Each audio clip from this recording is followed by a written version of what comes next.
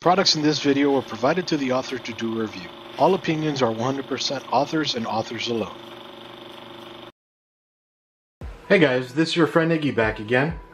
So I'm going to go ahead and flash the EVGA Z390 Dark Motherboard.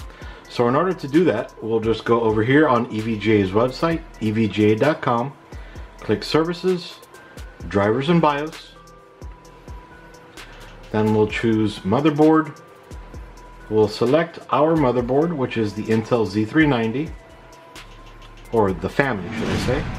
Then we'll select the part number, which is the, right here, the Z390 Dark.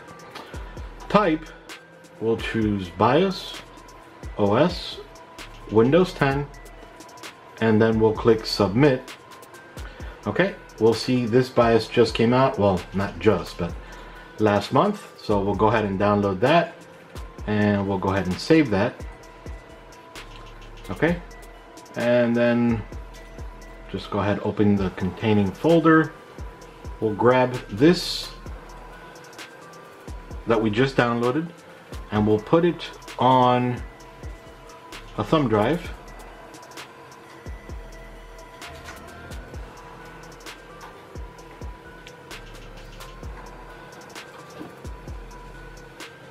Okay, so now we'll go to the thumb drive.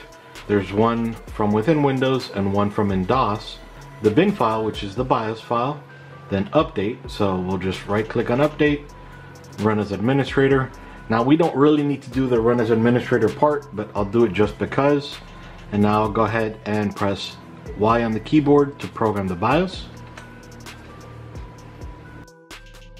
Okay, now before I started flashing the BIOS, I saved all of my BIOS profiles, and the best way to do that is if you have any BIOS profiles, go ahead, load the one you want, and then from within the BIOS, all you need to do is hit F12, and that takes screenshots. So you can take screenshots of all of your settings, and if you have different BIOS profiles, just take screenshots of load them, take screenshots, load the next one, take screenshots, and so on.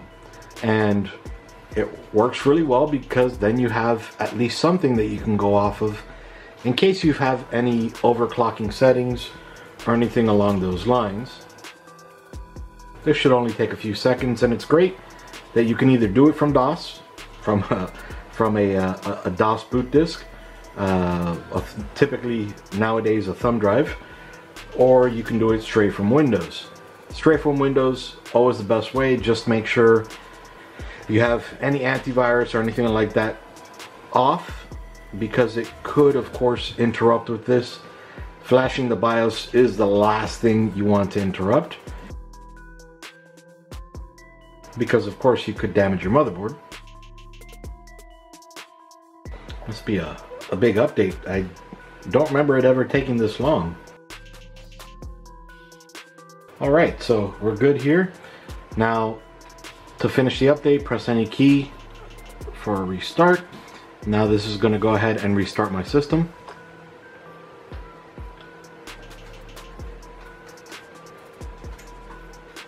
Alright, and don't freak out when you flash your BIOS and it reboots a bunch of times when you restart your computer. That's normal. Okay, so now we're just entering the BIOS so I can show you what it looks like. CPU, yeah, that's normal. A lot has changed. So now we're gonna go ahead, click yes to enter the BIOS. In case you guys haven't seen it, this is EVGA's BIOS. It looks so slick and sweet. Of course, you can use your keyboard or you can use your mouse. So we go into advanced configuration. Okay, and then here we can see all the different settings for your CPU. Come over to memory. Then we can see all the BIOS settings for your memory, of course. Since I am using the Patriot RGB 3200 megahertz RAM, which does have an XMP profile, I'll set that. Which, setting the XMP profile sets all your memory timings. Works great. Okay, and then you can just come in here, set up all your other settings. For right now, I'm just going to enable that. Later on I will be disabling it, but just setting all my settings.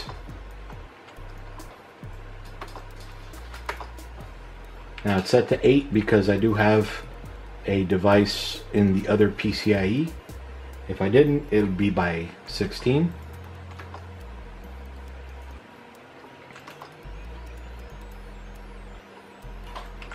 Actually,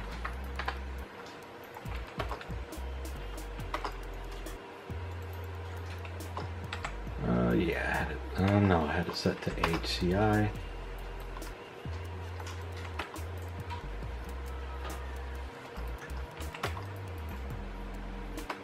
This guy I'll go ahead and delete, or disable, sorry.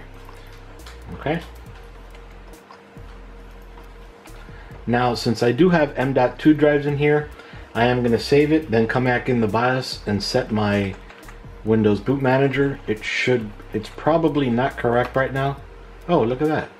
It is enabled, so my Western Digital SN750 1 terabyte super fast drive. And then at this point, just come in, save my settings. This is telling me everything that's changed.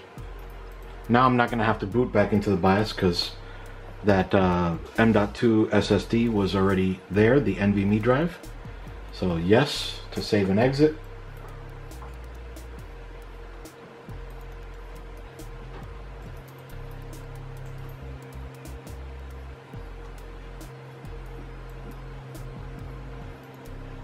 Okay, so now that we're back in, we'll just load up CPU-Z.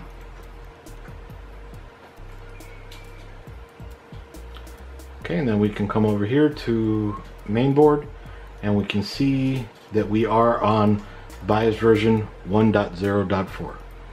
Anyway, this is Iggy again, just giving you a quick tutorial on how to flash the EVGA Z390 Dark Motherboard. Iggy out. See you guys. Products in this video were provided to the author to do a review. All opinions are 100% authors and authors alone.